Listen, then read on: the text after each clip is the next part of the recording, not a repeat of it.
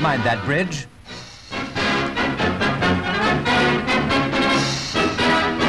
From slow to fast motion, and the German bobsleigh championship at Garmisch is certainly fast. Racing down the Olympic course at breakneck speed, 4 men take a chance as they round the steeply banked corners. A slight error of judgment and they're for it, as you'll see in a moment.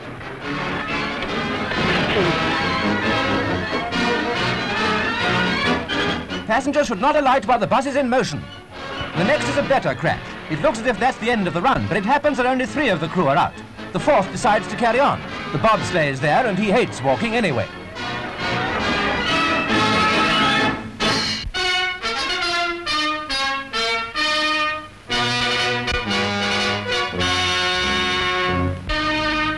The King and Queen's visit to Birmingham was, of course, a very important day.